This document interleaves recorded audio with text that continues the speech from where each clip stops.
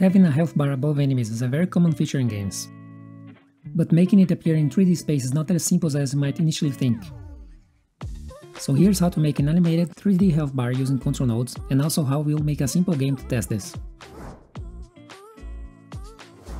We can use the Sprite 3D node to put 2D images in the world, but using images like this, we lose all of the control node features we have for the UI. To have control nodes displayed in the 3D world, we need to make use of sub-viewports. But first, let's create our health bar. We can create a simple health bar by using the ProgressBar or the TexturedProgressBars node. We will use the first one, but let's take a quick look at the second one for now. The TexturedProgressBar allows us to drag a background and a ProgressBar image into the node. Then, we can use the value property to fill the bar. But the bar does not stretch to fill the area yet. To get the bar working properly, activate the 9-patch stretch to allow the images to stretch. To fix the borders, expand the stretch margin, and here we can set the margin for the space that will not stretch. Doing that, now we have a perfect sprite health bar working. Now let's go back and make our health bar using the ProgressBar node. This works the same way as the other one, but instead of images, we use solid colors. Let's activate Snap and extend the bar a little, and set the value to 50 so we can see the bar filled. As a quick tip, you can click this button to hide the border gizmos around the node, so we can have a better look of our health bar. Now let's make this bar pretty. The way to change UI node appearances is by using theme overrides. Here we can change the font color, sizes, and other things. Inside styles, let's change our background. Click on the down arrow and let's add a new style flat, which is basically a flat solid color. Open it and let's make the base color red. Inside border width, let's give it a bottom border of 3 pixels. And let's make it a darker red color to make it look more dynamic. Set all corner radius to 3 as well, so we have a slight rounded borders. And in expand margin, let's add a 3 pixels at the bottom, to account for the border we just added, and keep the text centered with the background. And a very small shadow to highlight our bar. Now we need to do the same to our fill bar. To speed up things, let's copy our background and paste it to the fill style. Now we just need to change its color to green, the border color to dark green, and remove the shadow. And we are done!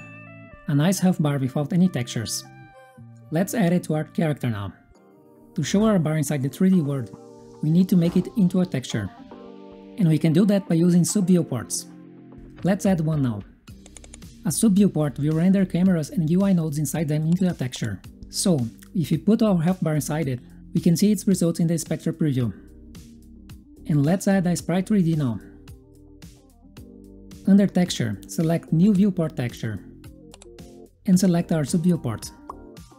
We can now see the rendered image in the world. Let's adjust its size. Go back to the health bar. But now we can't see it anymore. That's because of how viewport works. The editor is displaying its own viewport, and can't directly display the sub-viewports inside it. There is a proposed fix for this problem, but for now, we need to work around this. So drag the bar outside the sub-viewport so we can see it again. You can use the measure tool to get the exact size of your bar. Let's select the sub-viewport and put in those values. So we have 208 pixels for the width, and about 48 for the height. Let's put it back inside and check things out. And also place the sprite above the enemy. Back into our sub-viewport, select transparent background to get rid of the gray color. It's hard to see here, but you might notice that some pixels are bleeding at the bottom.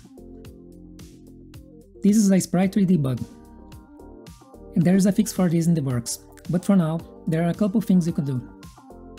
Opening the Sprite 3D flag section, setting the texture filter to nearest can sometimes solve this issue. And if that doesn't work, you can slightly adjust the bar position to fix this. In our bar, inside Layout Transform, you can slide this position until the bleeding pixels are not visible anymore.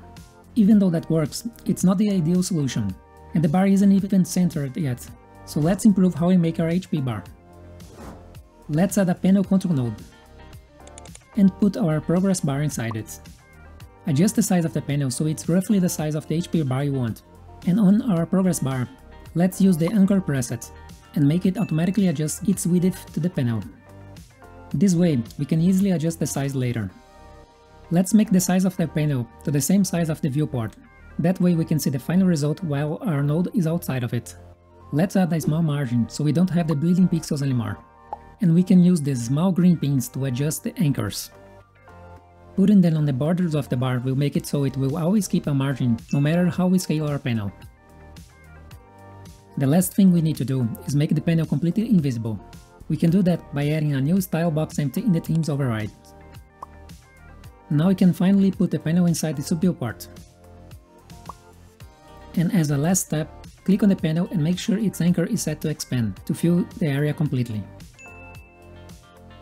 This way, we can dynamically adjust the sub-viewport and it will automatically change our health bar size. Let's reset the texture filter inside the sprite so it looks better. And activate billboard to make the bar always face the camera.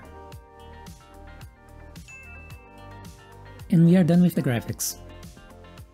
Now let's make this health bar into a reusable component for our game objects. Put the sub-viewport inside the sprite.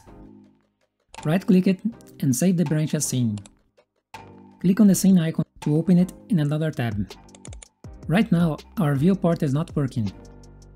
That's because we changed the scene, so we need to reset the sprite 3D texture and set the viewport texture again. If we go back to the game scene, there is still no health bar there. To make it show up there too, click on the reset icon for the texture. And now it's all back to working. Back to our health bar scene. Let's add a code to make the bar take damage. Here's our simple code. We have a signal that happens when the health bar hits 0, and an exported value for the max HP. On the ready function, we set up the ProgressBars max value and values to the exposed max HP. We also have a public function take damage that is called to damage the bar. And if the value is near 0, we emit the no HP left signal.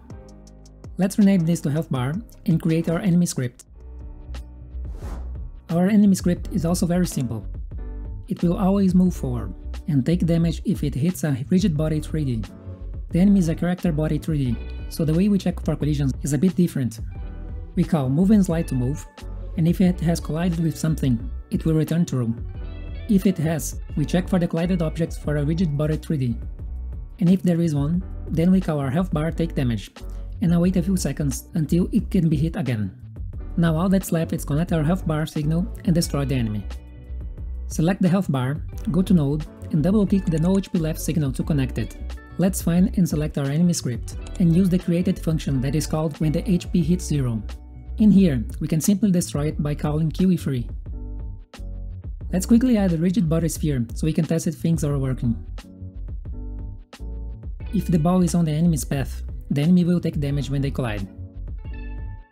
We can already make a game with this, but let's also animate the health bar going down. There is a very simple way to do it.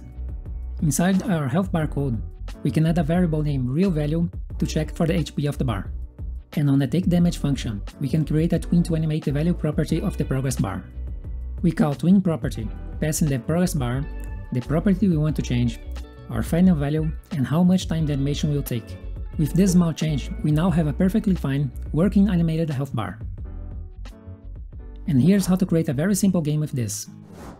Save the enemy and the ball as separate scenes.